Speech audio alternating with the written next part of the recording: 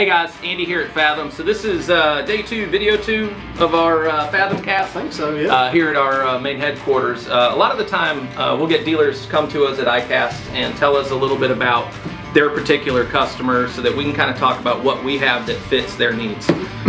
So more often than not, it's that kind of 22 to 28 foot center console Meatfish buyer. So let's get in a little about what we have that kind of fits into that category. We have a lot for that category. We do, we do. Yeah. So we'll have to cover that really quickly, but so down here towards Andy, we've got a lot of different head shapes, and a lot of these are rigged that are sitting out. But essentially, you know, we like to start with some extra smalls in the spread. That's going to be perfect for any small blackfin or peanut dolphin that, you know, come into the spread. Then we're going to, this is what I'd call a small range, and this happens to be a new lure here. This is the Bubble Trouble. Nice flathead lure, real lightweight. You can put it pretty much anywhere. That's the nice thing about bullets and flatheads. They can go anywhere. Then, you know, Andy, why don't you point towards some of these down here, see what we got here. Yeah, so this is kind of that same extra small category, different head shape, different colorway. This kind of works into some of our small stuff. So a lot of the time people say, you know, how do I hook ballyhoo on this, or how do I fish it with ballyhoo? Well, the short answer is you don't have to.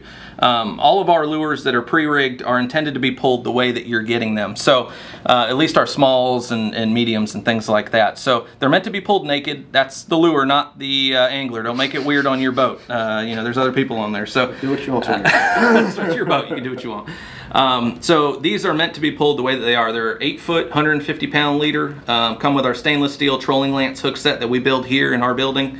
So these are rigged almost the same way as our mediums and our large billfish lures. So they're super durable, last a long time, and really easy to kind of mix into a spread. And if you don't know what lure to pick, there's two solutions. One, just always pick a bullet or a flat. That's real easy. The other thing is just pick a 6-pack. So we have these 6-packs already rigged up with small lures. We have a 4-pack the same way. Yep. So if you only have just, you know, you don't have outriggers on your boat, you want to just pull forward, that's fine. We got one of those. So that's got a variety of different head shapes and different colors. The next big question we get asked all the time is, how do I run some teasers on a small boat? And so a couple things, like we really like small daisy chains that you can put lures behind. If you saw our first video, we just releasing these colors here, but this is our Epic Squid Chain, and so it's perfect for running up close to the boat, so it acts as a teaser, but it also has a hook in it, so it's ready to go. The next question I feel like is dredges. People are always like, well, should I or can I even pull the dredge, especially on that small boat? Yeah. So, like, you know, we fished a lot on small boats up where we are in Wilmington, and what we like to do is you can either hand line something about this size. Now this is a new dredge for us this season. This is a 32-inch spring frame, and it's got 7-inch squids on it. Super lightweight, hardly has any drag when it's pulling in the water, and you could pull it literally on one of our trolling weights or one of our 4-pound dredge fish. Works great for that.